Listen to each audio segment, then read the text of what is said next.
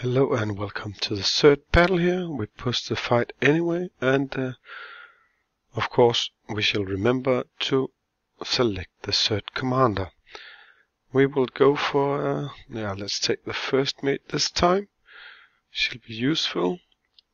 And then we'll set up and focus on the center here, where all the bulls are.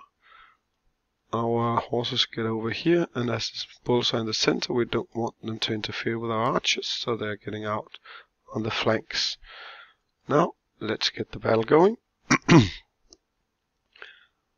We put her down here behind with the horses and help them out. We put some healing here on the center, because we will need it, especially when it's a bit laggy about dropping the rocks on the dead center. Now our archers is one side are pretty pushed, and that might be a bad thing. Well, as long as she will survive, that will be a good thing. Let's see if it can succeed. This is a pretty tough match now, because I was a bit unaware of how bad things were, but we won, and that's good, and that is how it can be done. Let's proceed to the fourth battle. And now to the fourth and final battle of Cavernous Outcrop.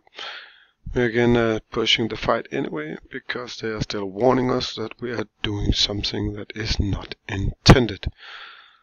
Now, we'll need to split our forces, as the bulls are at the sides, and thus we will concentrate our archers in the center. We will also need our cavalry as we used to, and have the third commander. Let's take Lago Scallywag again, and it seems to be working better with him than the other pirate captain. Now we will support one side. Let's take this one. That means we'll also need a lot of extra healing over here. We'll let them have some help over here from above. So hopefully we'll kill up the cavalry before everything goes sideways.